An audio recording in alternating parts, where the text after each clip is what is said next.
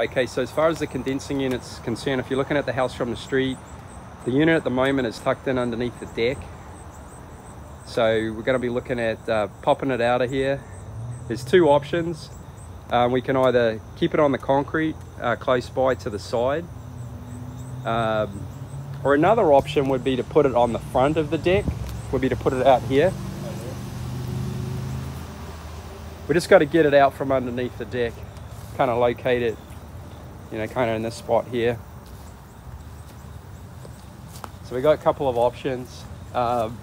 This will be the easiest one because the fuse disconnects, we could stay in the same spot. We wouldn't have to extend it. The line set, we will have to extend, but we'd probably be looking at 5-6 feet as opposed to, you know, putting it on the back side of the deck. To get around here, you can come from either gate. The one on the left is probably the one that's easiest, or the other one is on the driveway side. That's it.